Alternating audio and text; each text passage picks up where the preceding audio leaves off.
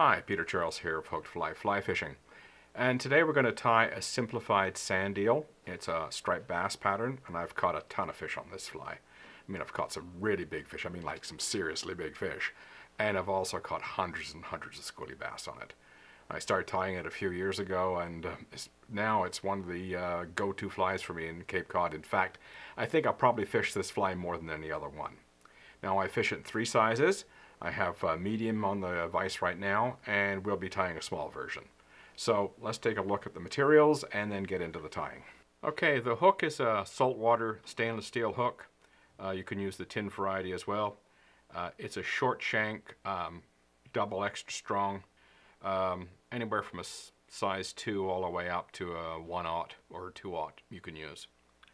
The thread we're going to use today is Danville's monofilament. We're going to be using fine. The belly section of the fly is white bucktail.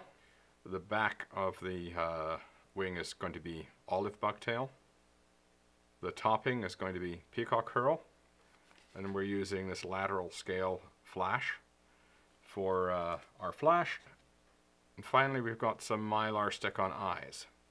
Now, these mylar eyes can be a bit tough to find. I appreciate that, but they work extremely well, and I prefer to use them. You can get the tabbed variety as well. The trouble is with the way I tie this fly, the tabbed variety, the tab will show up. So, you know, try and find these if you can. So let's get started. I'll put on a base of thread first.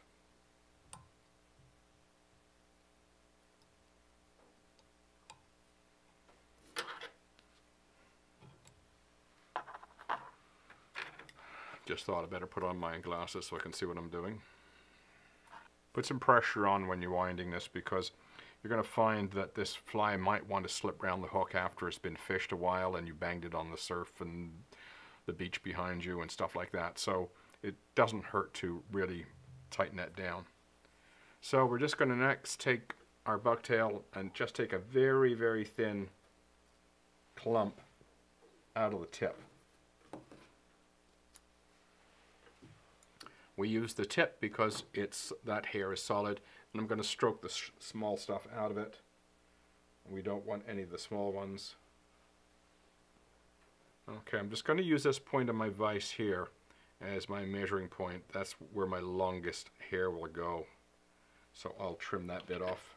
When I work with bucktail, I always trim and then tie on.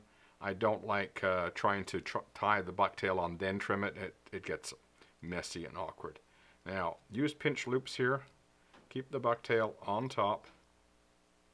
I'll just stop there for a moment. We're going to put in our flash. Usually 3 or 4 strands will do the job. Just bring that up behind and up over the top, about halfway. Just sort of wrap it in the middle. Fold that over. Put a few locking wraps in there. Now, these are too long. One of the last steps we'll do is we'll trim off when we're done, is we'll just trim off some of that extra. Now we'll put in our olive. Again, a very thin little clump, barely nothing at all. Get rid of the short stuff.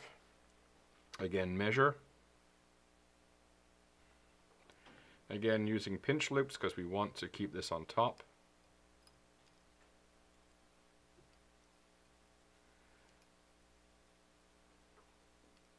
Now at this stage of the game, I like to turn it around and make sure it looks more or less equal on both sides. And then we begin to wrap this back. And you notice how I'm holding it up in to help keep the bucktail on top. And don't go past the start of the bend, or else your fly will curve round and you'll end up with a fly that ends up curving like this. Now we put our peacock topping on.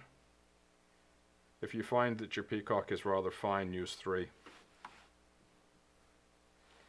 There's another reason for using 3 as well, is the topping often gets broken after you've got a few fish, so if you've got 3, you've got a better chance of having 1 survive. Okay, that's the length. I'm just going to bring this to about here. Again, pinch loops, keep everything on top.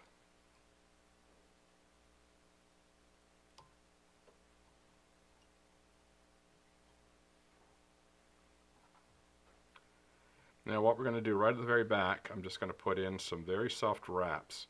And these soft wraps keep everything clumped together. Now you don't want to pull a tight wrap at the back because everything will just splay out.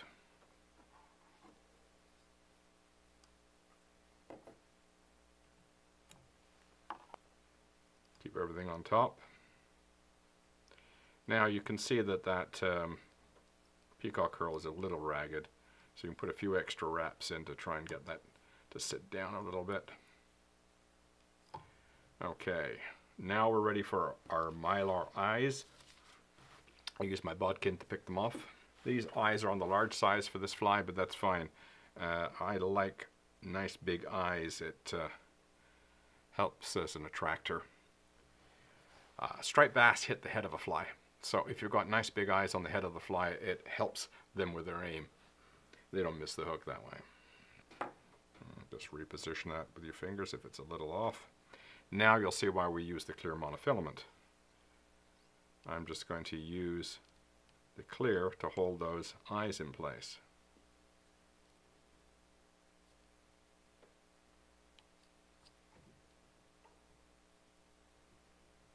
There we go. I'll just put a wind at the back and then I'll bring that forward. Now we're going to whip finish.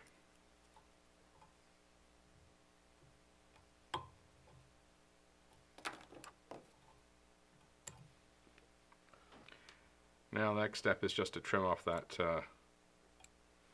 extra. Oh, I've got one that's bent a little bit. Let's take that bend out of it. Now, I want to talk about the head cement on this one.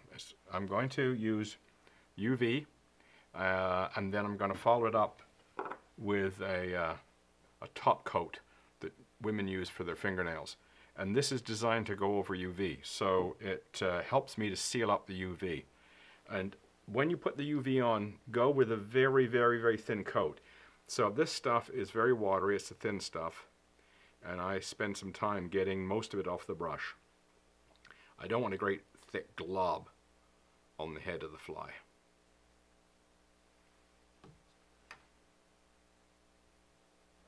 This is where the rotary vise comes in handy.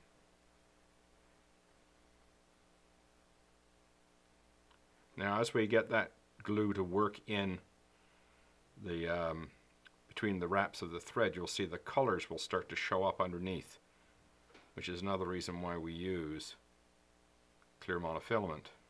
Now I'll just turn that around a little bit, and what we're going to do is just turn it around so it is even on all sides. So if this was summer, I'd put this fly outside in the sun and it would bake and that UV glue would be great. But if I was to use it like this now, it would stay tacky, and if I fish it, it would go milky. So I'm going to put on this top coat, and it will dry nice and hard and clear. And what I'm going to have is a nice, clear, hard finish. It won't discolor and it won't be tacky. The only thing is this stuff stinks. So don't put it in your fly box right away. Leave it out. Let it cure properly. And then the smell will leave and you'll be able to fish it. Okay, there's our fly. We can probably do a little bit better job with the glue at the back. There, I'll stroke that down. You often get the peacock curl sticking up, but don't worry about it.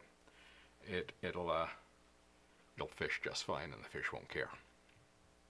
So there's our simplified sand eel. It looks like nothing. It's easy to tie. You can tie dozens in a very short period of time, but you'll get a ton of fish on them. From anything from a 12-inch schoolie up to my biggest fish, which is a 38-inch striped bass. It came on one of these little guys. So you'd be surprised how a big fish will take a little fly. Anyway, try it. If you're going to go fish striped bass, it's going to work fantastic. It probably work for smallmouth and largemouth as well. I mean, you can give it a try. It might work for trout. But I'll tell you, it's great as a striped bass pattern. There you go. Simplified sand eel. Good luck. Enjoy the fishing. Cheers.